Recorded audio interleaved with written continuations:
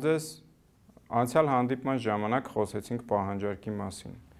Այսօր շարունակելու ենք խոսել պահանջարկի մասին, սակայն ներկայացնելու ենք այն փոքրինչ այլ տեսանկյունից։ Պահանջարկը դա որևէ ապրանքի նկատմամբ սպառողների կողմից ձեռագրվող ոչ միայն ցանկությունն է դա ձեռք բերելու,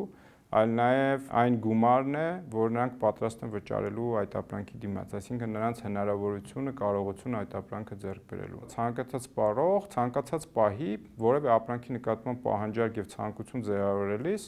որոշում է կայացնում, ինչ գնել, ինչ քանակի գնել։ Այսօր խոսելու ենք հենց դրա մասին, թե ինչպես են սպառողները, անհատ սպառողը ձեռագրում իր օպտիմալ որոշումը որևէ ապրանքի նկատմամբ, այսինքն թե ինչ քանակի տվյալ ապրանքից ունենալ, ինչ ժամկետում եւ ինչքան վճարել դրա համար։ Սպառողի տեսանկյունից ապրանքի նկատմամբ պահանջարկը չափում են օգտակարություն ասած տերմինով, այսինքն թե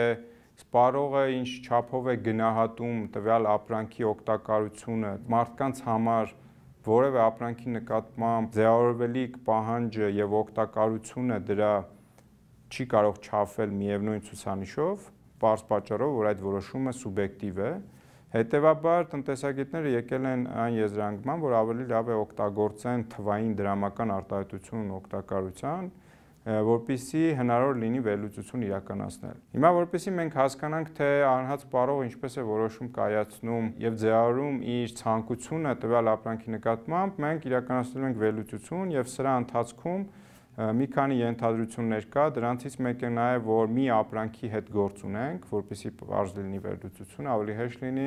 Ենթադրությունը նաեւ որ մյուս այլ փոփոխականները կայուն են, չեն փոփոխվում եւ այս վերլուծությունը իրականացվում է կոնկրետ ժամանակի պահի դրությամբ։ Բերեմ մի օրինակ եւ օրինակը ներկայացնեմ հենց ինձ վրա։ Ենթադրենք ես շատ եմ խնձոր սիրում եւ ցանկանում եմ խնձոր գնել։ Տվյալ խնձորի նկատմամբ իմ պահանջմունքը այնքան է, որ ցանկությունը այնքան է, որ ես դրա օգտակարությունը գնահատում եմ, ենթադրենք մի հատը 500 դրամ։ Այսինքն ես պատրաստ եմ մեկ խնձորի դիմաց վճարել 500 դրամ։ Սա ասեմ, որ գինը չի, շուկայի գինը չի, այլ այն ցանկությունն է, այն որ արդեն նշեցի օգտակարությունը, որը չափվում է փողով, որ ես գտնում եմ, որ այդ ապրանքը այդքան օգտակար է իմ համար, դրա համար 500 դրամ կվճարեմ։ Քանի որ ես առաջինի նկատմամբ արդեն իմ պահանջմունքը բավարարել եմ, հետեւաբար օգտակարությունը տվյալ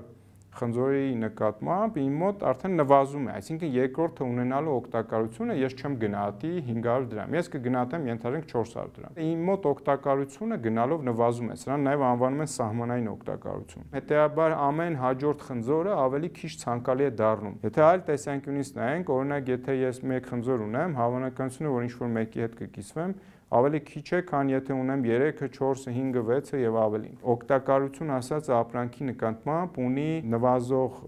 կորի տեսք, այսինքն ինքը ավելի ամեն հաջորդ ավելի քիչ օգտակար է գնահատվում։ Ոչ թե ավելի քիչ օգտակար է, այլ մարդու կողմից ավելի քիչ օգտակար է գնահատվում։ Հիմա ներկայացնեմ դա գծապատկերով։ Սա իրենից ներկայացնում է այն գծապատկերը, որտեղ պատկերված է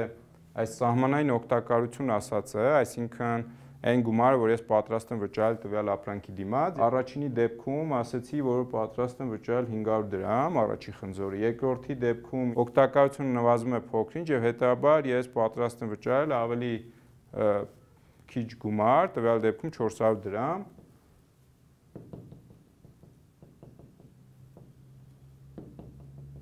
Ամեն հաջորդ խնձորը ունենալու օգտակարությունը ես երբ որ իմ գնահատում եմ, ստանում ենք այսպես մի հատ կոր, որը անվանվում է սահմանային օգտակարության կոր։ Ենթադրենք ես այս ապրանքը ձեռք բերելու եւ իմ ցանկությունը բավարարելու համար տվյալ ապրանքի նկատմամբ 1500 դրամից ավել չեմ ուզում վճարել։ Այսպես ասած ընդհանուր օգտակարություն հասկացողություն կա, որ տվյալ ապրանքի նկատմամբ կոնկրետ այդ պահին, ոչ թե ընդհանրապես ես ընդհանուր օգտակարությունը համարում եմ, որ 1500 դրամից պետք է ավել չլինի։ Մի մատրիցա կառուցեմ, որտեղ ցույց տամ ընդհանուր օգտակարություն եւ սահմանային օգտակարություն հասկացությունները։ Գրել եմ խնձորների քանակը եւ հիմա դիմացը գրելու եմ դրանց օգտակարությունը ընդհանուր։ Դե 0-ի դեպքում կլինի 0։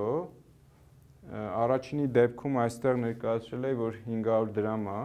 այսինքն գնահատել եմ ես ինքս 500 դրամ։ Երկրորդը ձեռք բերել է արդեն 400 եւ դրա գումարային օգտակարությունը երկուսի դեպքում կլինի 900 դրամ։ Երրորդի դեպքում 300, այսինքն 900-ին 300, ստեղ 1200, 4-րդի դեպքում դա 200 դրամ է եւ հետեւաբար ստեղ 1400 գումարած 200 նախորդին եւ 5-րդի դեպքում 100 դրամ, այստեղ լինում է 1500 դրամ։ Այսինքն սա այն ընդհանուր օգտակարությունն է, որ ես, այսինքն 1500 դրամ, ինչպես նշեցի, դրամից ավելի չէի ուզում ծախսել եւ մտածում եմ, որ 1500 դրամով կարող եմ օրինակ 5 խնձոր ունենալ։ Հիմա այս մյուս սյունակում ներկայացնեմ սահմանային օգտակարություն։ Ուրեմն սա, ինչպես ասացի, յուրաքանչյուր քանակի դեպքում ընդհանուր օգտակարության ցուցանիշներն է։ Այս մեկի դեպքում 500 է, այս մյուսի դեպքում 400, այսինքն սա նույն է աղյուսակի թվերն են, այսպես ասած, 300, այս սրանց դեպքում 200, այսինքն սրանց տարբերությունն է ոնց որ լինում, այս վերջինի դեպքում 100։ Այս վերլուծության ընթացքում օգտագործվում է ևս մի տերմին, որը կոչվում է զուտ սահմանային օգտակարություն, եւ հիմա կցուցադրեմ, թե դա ինչպես ենք հաշվարկում եւ ինչ օգուտ է տալիս դա այս վերլուծության ընթացքում։ Ենթադրենք, որ շուկայում խնձորի գինը, մեկ խնձորի գինը 100 դրամ է։ Դա այս մատրիցայում պատկերենք այս հաջորդ սյունակում, այստեղ։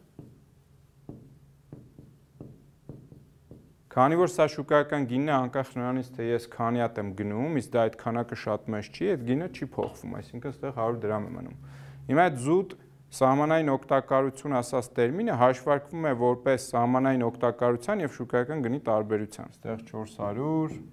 այստեղ 400-ից հանած 100, 300, այստեղ 200, այստեղ 100, այստեղ 0։ Ստացվում է, որ այս զուտ սահմանային օգտակարությունը, եթե գումարենք այսը, սրանք իրար, կստացվի, որ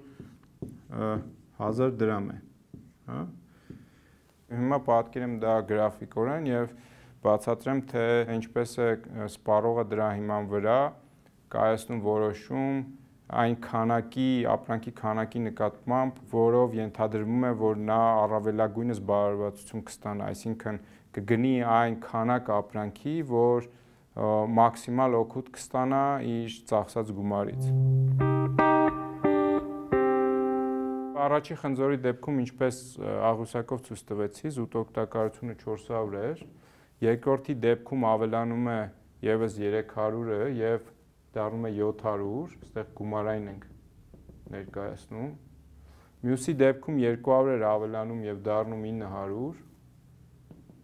այսինքն երրորդ խնձորի դեպքում։ Չորրորդի դեպքում գումարվում էր ընդամենը 100,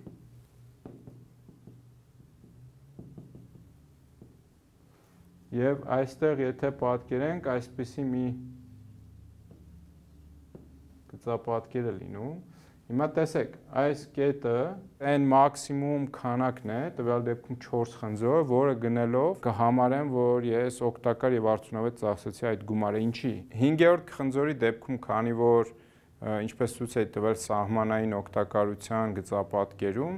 օգտակարությունը նվազում էր եւ այն հավասար էր 100 դրամի մոտ, եւ մենք զուտ օգտակարությունը երբ հաշվում ենք, ասացի, որ սահմանային օգտակարությունից հանում ենք շուկայական գինը, այսինքն 5-րդի դեպքում սահմանային օգտակարությունը 100 դրամ էր եւ շուկայական գինն էլ էր 100 դրամ եւ ստացվում է, որ դրանց տարբերությունը անում է 0։ Այսինքն եթե ես գնեմ 5-րդ խնձորը, ինձ համար դրա օգտակարությունը հավասար լինելու 0-ի, հետեւաբար այս 1000-ին ոչ մի բան չի ավելանալու, այս օգտակարությունը լինելու այստեղ։ Եթե օրինակ ենթադրենք ես ուզում եմ գնել 6-րդ խնձորը, հիմա պատկերավոր ասում եմ, որպեսզի ավելի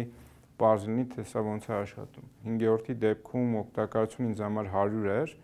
ապա 6-րդի դեպքում դեռ չենք պատկերել, օրինակ 50 է, համարենք 50 դրամ է մի խնձորը, քանի որ ինչպես ասացի, ինչքան շատ է լինում այդ խնձորներից, դրանց օգտակարությունը նվազում է ինձ համար, ես ավելի քիչ գումար եմ ցանկություն ունենում վճարել դրա համար ամեն մի հաջորդ խնձորի համար։ Երբ դրանից հանում ենք շուկայական գինը 100 դրամ, ստացվում է -50։ 50-ից հանենք 100, ստացվում է, որ այս զուտ օգտակարությունը -50 է։ Այսինքն, եթե ես գնեմ օրինակ այստեղ, հա, այս 0-ի դեպքներ, եթե գնեմ 6-րդ խնձորը, այս ընդհանուր օգտակարությունից դրա վրա ոչ մի բան չի ավելանա, դեռ 50 էլ պետք է պակասի, այսինքն կլինի 950, այստեղ կգա մոտ։ Կստացվի, որ հաջորդ 6-րդ խնձորը, երբ ես գնեմ, իմ համար ընդհանուր օգտակարությունը այդ գնումից կպակասի,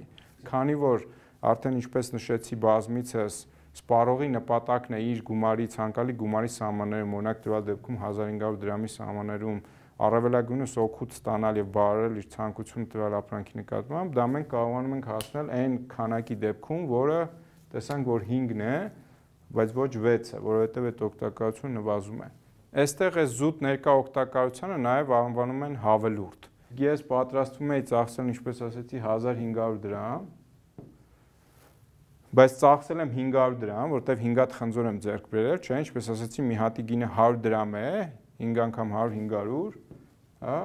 երբ այս տարբերությունը հանում ենք, ստացվում է 1000 դրամ։ Այսինքն ես պատրաստ էի ծախսել 1500 դրամ մաքսիմալ օգուտ ստանալու տվյալ ապրանքից բարելավություն, բայց ես ծախսեցի 500 դրամ, 1000-ն էլ եղավ այդ հավելուրդ ասածը։ Իրականում սահմանային օգտակարության կորը հենց պահանջարկի կորն է, բայց անհատի տեսանկյունից, այսինքն յուրաքանչյուր անհատի կողմից ձեռարված պահանջարկի կորն է։ Եվ ընդհանուր շուկայական պահանջարկը որևէ ապրանքի նկատմամբ ձևավորվում է այդ անհատական պահանջմունքների կորերի համադրությունից։ Այսպիսով այսօր խոսեցինք այն մասին, թե ինչպես է ձևավորվում յուրաքանչյուր անհատի համար պահանջարկ կոչեցյալը։ Դա ներկայացրեցինք սահմանային օգտակարություն ասած տերմինի եւ վերլուծություն իրականացրեցինք այդ տեսանկյունից, պարզ դարձավ, թե ինչպես է սպառողը ձևավորում իր պահանջարկը եւ այս անհատ սպառողների համադրությունից է, որ ձևավորվում է շուկայական պահանջարկը։ Հաջորդ հանդիպման ժամանակ շարունակել ենք խոսել պահանջարկի մասին եւ կքննարկենք պահանջարկի հետ կապված այլ դրույթներ, այլ տնտեսագիտական գործիքներ։